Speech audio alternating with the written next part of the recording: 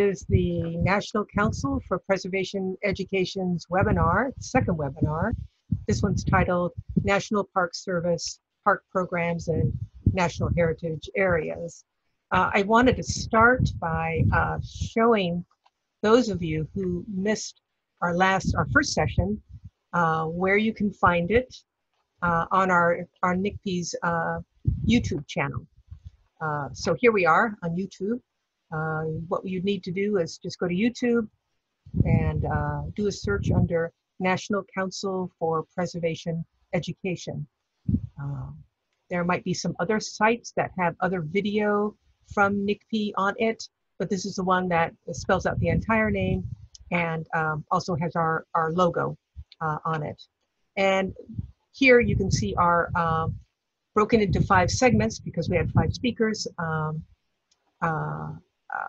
Each of the sections from our first webinar, June 17th. So you can click on any of those, see more detail about it. And our first webinar was primarily about the Federal Historic Preservation Program and some sort of large picture programs. This one, and what I'll do is go into, let's see, there we go.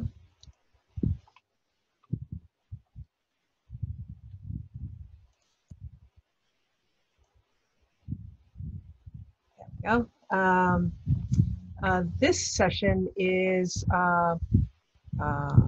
as I said, all about the National Park Service and their specific park programs and national heritage areas. We're bringing this to you in collaboration with the National Park Service's Cultural Resources, Partnerships, and Science Directorate in Washington, D.C.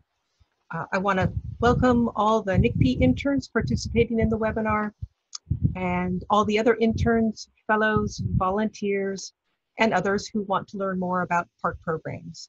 I'm delighted that you've joined us. I'm Julie Johnson, the co-director of the National Council's Internship Program. Joining me is the director of the program, Michael Tomlin of Cornell University, and he's going to help me monitor the Q&A.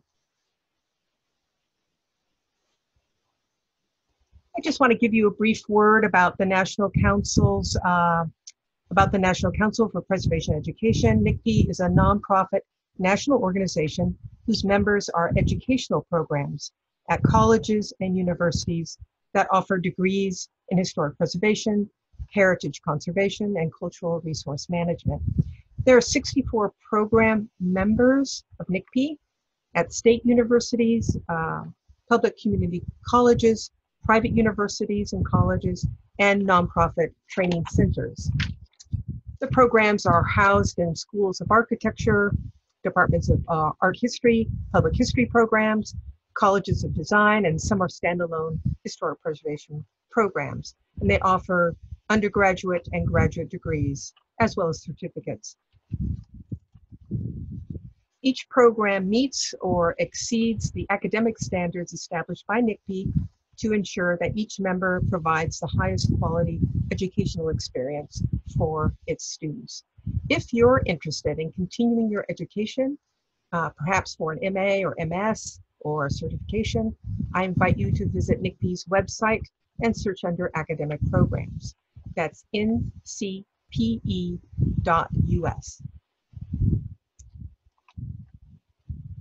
The National Council is honored to be joined today by Paloma Belazny, who is the Youth Programs Coordinator of the National Park Service's Cultural Resources Office of Interpretation and Education in Washington, D.C. Paloma is responsible for assembling today's speakers, who you can see on today's agenda. And Paloma, did you want to say hello and explain the theme of today's webinar? Sure, yes. Thank you, Julie. Hi, everyone. My name is Paloma Belazny, and I'm the Youth Program Coordinator for the National Park Service's Cultural Resources Directorate, the headquarters office located in Washington, D.C., and I work with Julie in administering the NCPE intern program. And I do want to reiterate that Although this webinar is hosted by NCPE, everyone is welcome. It's for any intern and anyone interested in the topics today. I'd like to thank Julie for organizing the technology for today's webinar. It's not as easy as it looks, so thank you, Julie. Today we're going to hear from programs in the Washington office that primarily work within the Park Service, but definitely not exclusively within the Park Service. And then we'll also hear from the National Heritage Areas Program, which is a unique program. These programs are all housed within the headquarters office in the Cultural Resources Directorate. So please enjoy and do not hesitate to ask any questions during the webinar, during the Q&A portion, or afterwards by emailing our presenters.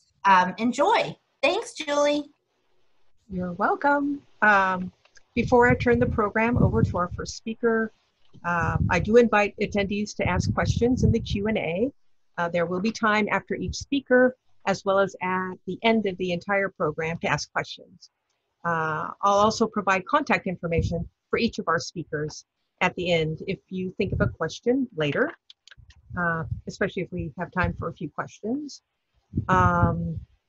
Let's see, our first speaker is Porsha Dossie. Porsha Rochelle Dossie is an emerging public historian specializing in Black history, urban studies, and the post-war era South. Porsha received her MA from the University of Central Florida and has been with the Park History program since 2018. Proud note from me, Porsha is a NCPE alumna who interned with Park History program in 2018. So Porsha, you want to take over? Yes. Thank you, Julie, for that wonderful introduction. Let me know if, okay, great, it's here. Hi, everyone. I'm Porsha Dossie. I am the newest staff historian in the Park History program. I started in March, but as Julie mentioned, I was a NCPE intern and then later an ACE fellow in the Park History program these past 2 years. So. Is it working? Oh, awesome. So the Park History program has been around for a while, since 1931.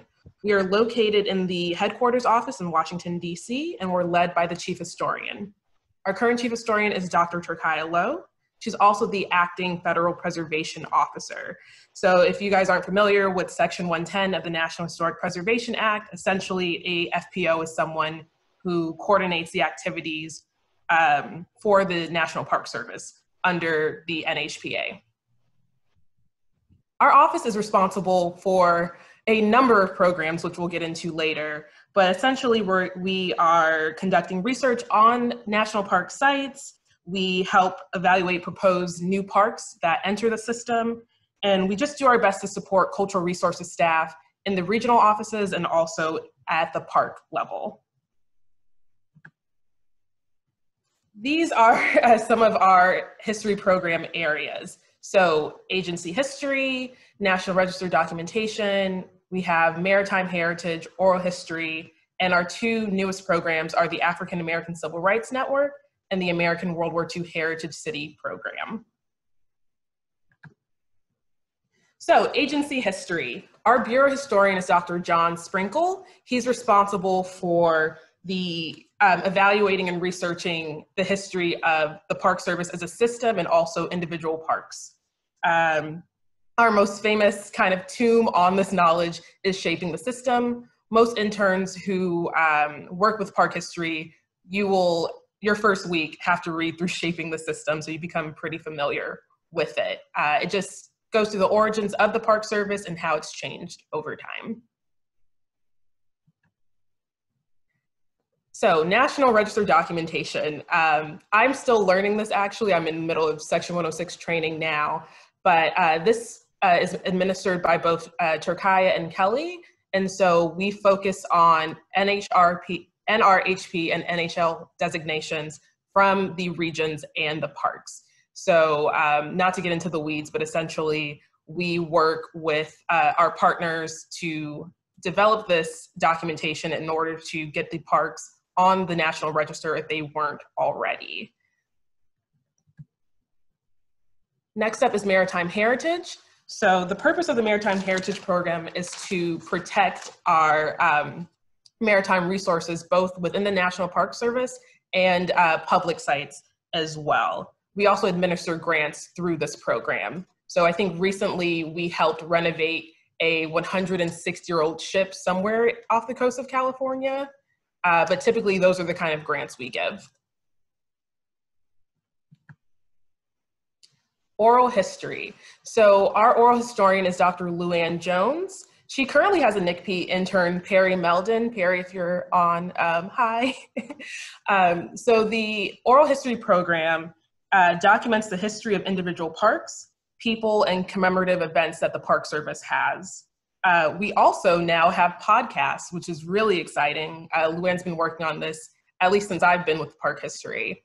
The first podcast is A Sense of Place, Stories of Stewardship from the National Park Service.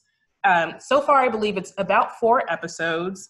Each episode focuses on an aspect of the Park Service. I think a really popular episode actually is on a rescue mission at Yosemite National Park, which is featured in the picture here. The episodes I think are about 30 to 45 minutes and they're all online. I'm actually going to put the link to them in the chat feature once I'm finished with the presentation, but they're really great, and for Park Service buffs, I think you'll really get a lot out of it. Oh, I also wanted to mention that we have an ongoing oral history project telling our own untold stories, civil rights in the NPS, and this is actually something our NCPE intern Perry has worked on, along with our HBCUI intern Cameron Nesmith. So, sorry, I got ahead of myself. The African American Civil Rights Network. So this is actually my baby. I work with our national coordinator, Kelly, to commemorate and tell the stories of the civil rights movement. So we've been around since 2018. We opened to the public finally in 2019. And as of now, we have about 30 resources. So those are programs, properties, and facilities. Our newest resource is the John Hope Franklin Reconciliation Park in Tulsa, Oklahoma. If you all are aware, the president went to Tulsa the day after Juneteenth, and during his speech designated the Secretary of Interior to place the park on the Civil Rights Network. You're listening to the voice of somebody who wrote the proclamation. And so that is our newest site, which is really exciting because the Tulsa Race Massacre of 1921 is a terrible moment in our nation's history, and the fact that now it's coming more into public consciousness is really great, and that's what we as a network want to do, is to bring those marginalized narratives to the forefront. So it's pretty cool that I get to do this work. And finally, our last program is the American World War II Heritage City Program. So this one is not yet open to the public. We will be launching probably in August during Victory of Japan Day, that commemoration. And I believe our other NCPE intern, Leah Bear, maybe she's on and would like to talk about this later, but she's been doing some really amazing work on the World War II home front. And so this program, once it's launched, each city or a city from each state will be able to apply, and their home front history will be preserved. So. Oh, and I guess that is it. Sorry I spoke so fast. I know I want to stay in the 10 minutes, but if I've talked about something you're interested in and you want to reach out to a person who's more of an expert on it than I am, here's everyone's contact information. Also, I'm happy to answer questions outside of the webinar if you do reach out to me. So thank you. That's it for me. That's wonderful, Porsha. And quick too. Appreciate your brevity, especially with such a large program. A question I had about World War II program, the last one you mentioned, and it sounds like there's one home front city in each of the states, only the one. So how is that going to be decided? Do you know any information about that? So I do. It seems as if each state, so within the state, and also territories, it is open to the territories, the SHPA will be involved in deciding which of the cities that have applied will then move on to the national level, if that makes sense. So for instance, I'm originally from Florida, so if Miami and Tallahassee are neck and neck and the SHPA decides that Tallahassee wins out, then at the national level, the secretary will eventually decide which state or which city. Mm-hmm. And So, what comes with that designation? Like many of our programs that are unfunded or underfunded, there's no financial incentive, but you get to say, hey, we're a World War II heritage city. I see. And I'm sure there's a plaque and some other things. And I believe, will have information on the website about each city, but as far as grants or funding, not so much. I see. Yet.